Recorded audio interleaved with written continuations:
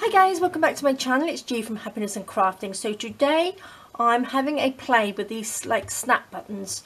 I ordered these off Amazon because I'm making my grandchildren some little activity things for their birthday in March. Both of their birthdays are in March.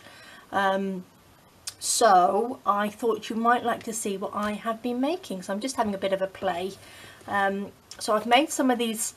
I've used the half laminated paper, so the one-sided laminated paper, and making some little pouches like this. So I just wanted to see how sort of like good they are on sort of like what you can use them on really.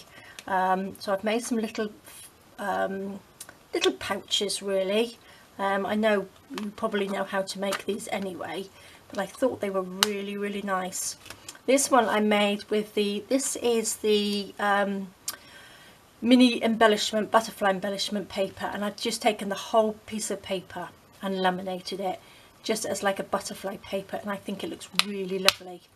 Popped a little snap button on there and made a little pouch. I think these would be really good in your handbag to put your receipts in, or little coupons or something like that. And I think they're really nice. So I'm really impressed with these little snap buttons. I think they're quite nice. I have seen some people use them before, but I just wanted to see what you can use them on.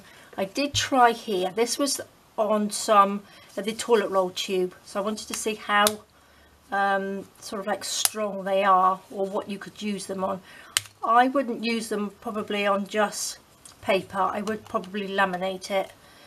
Because I don't think it would last, because I think the more you pull it, I think it would probably just rip.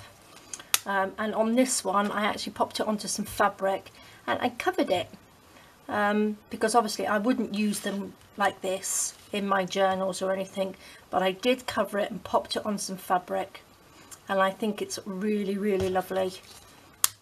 Just take that off, and that just clips on there, so you could do all sorts of things in your journals with these. And I'm really quite liking them. So I do like them covered, I really do, but on the kiddies little things I think they are great, and on these little pouches like this I think they work perfect. But I will try and make some bits for journals and cover them. I'll show you how I covered those as well on a tutorial at some point. So enough of that. I am going to show you quickly how I made these little pouches. Now what I've made them with, I hope this isn't going to go blurry, are some envelopes. Now I've got envelopes which are stuck down. They've obviously got damp at some point and they are just stuck, so I can't use them for anything else. So what I've done, I have just stuck the little bits down that were poking up, and I've just inked them around the edges. I've got two. Now let me measure these. Let's show you. Let's see. So that's 4.5 by 6 and 6.25. 4.5 by 6.25. These ones are.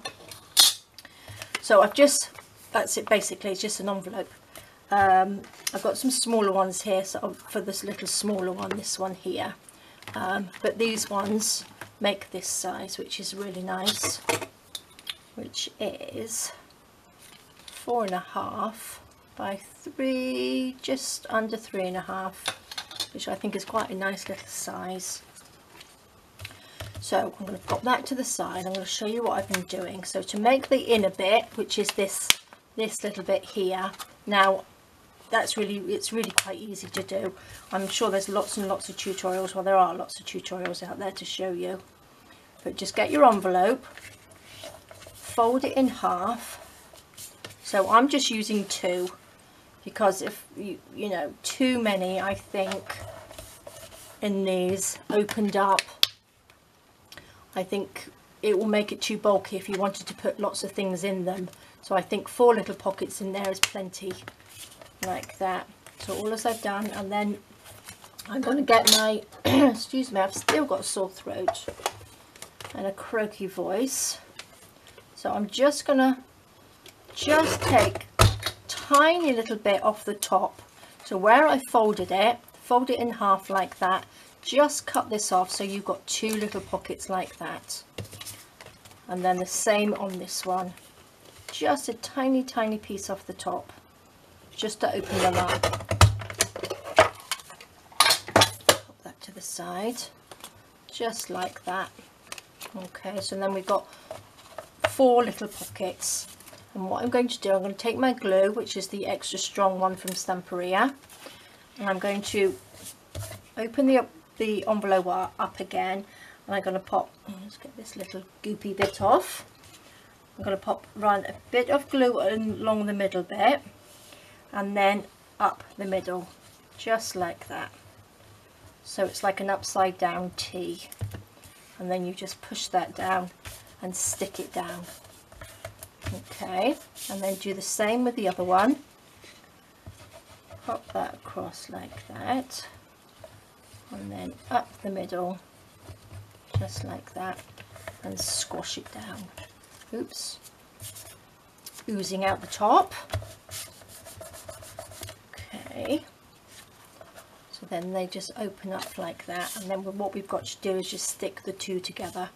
So you want to pop a little bit along the bottom again, and then down through the middle like that, and then stick this one on top, and then just hold it down, just squash it down, make sure they are in place, make sure I haven't glued everything together. There we go. Okay, so that's it, they open up like that. Now let me just pop the lid back on.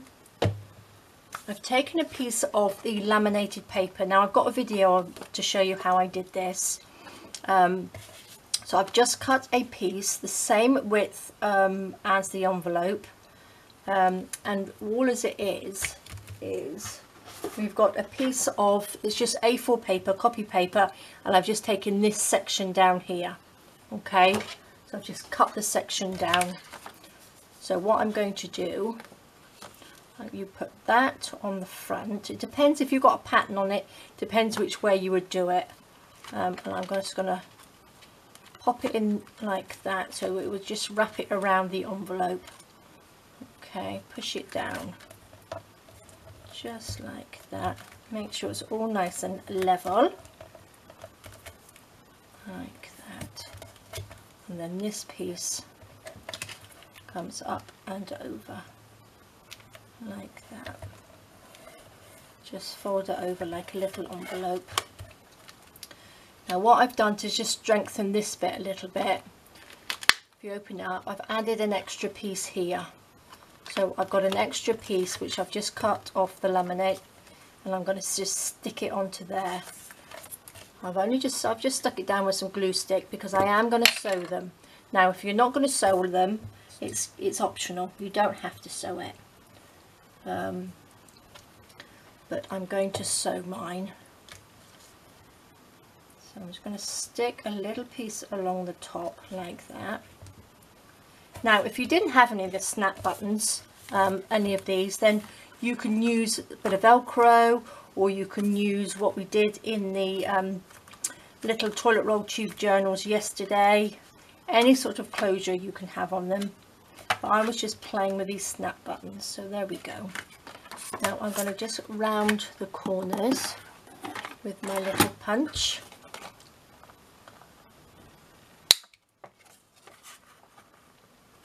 Just like that. So there we go. So that looks all nice and neat. And now I'm just going to ink around it just a little bit, just to take that white off. So I'm just using the ground espresso, just a little bit of colour on there. Again, you can use any ink you've got. It's just making a mess.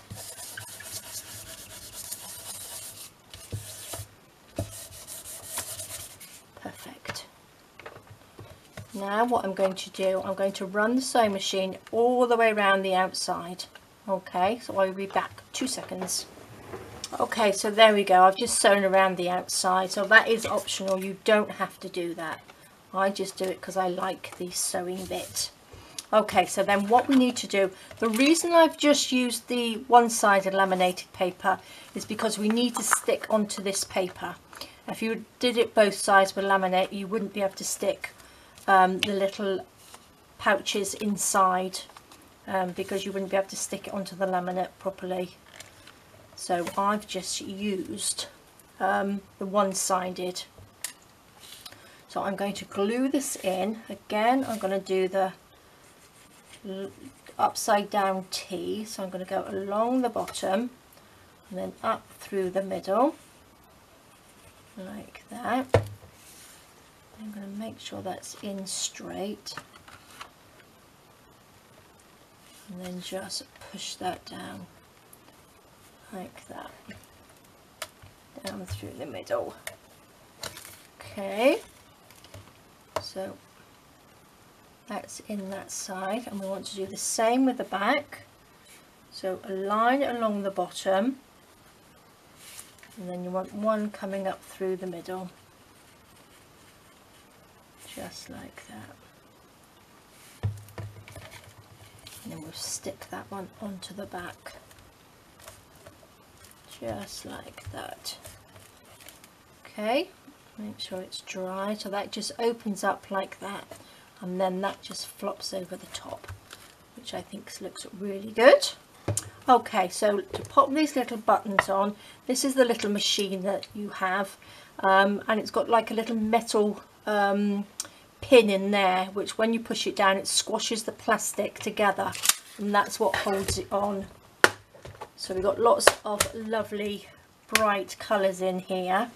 So I think I will probably just go for this lovely pinky purple, I think. Or should we go for the brighter one? Maybe we'll go for the brighter one on there. So you would need 2 of these ones, which look a bit like little drawing pins, and then there's 2 other different ones, so you need these 2 like that. Okay, so whoops, like this. If you've got them, you'll know, and if you wanted to get them, I'll pop the link down below anyway, but it comes with instructions anyway as well. So I'm going to put the lid on that so I don't knock it over. So all as I do, I take that, I'll take my little pokey tool, sort of try and find at the middle, like roughly, I don't know, probably there. I'm just going to give it a quick little poke on there, just so it marks under here as well. It doesn't go all the way through. Pressed a little bit too hard then, and I'm going to just pop a little hole through. Now on the top one, obviously you want your little button on there, so poke that through, and to hold it down you want to go for this little one here. I don't think it really matters which one you put on where. Okay, oopsie daisy. This one you just clamp on, and it just pushes it down. So what it does, this little plastic bit that's sticking out, it actually squashes it, so it makes it go flat, and that's what holds it in place. You can't take that off, or it would be very, very difficult to take off. And then I'm just going to pop that where that mark is, pop a little hole through there. Now remember, if you're going to do it, put the little one with the flat bit on at the back. Okay, so that's got to go through the back like that. Okay, so it's flat, and this is the piece that fits into.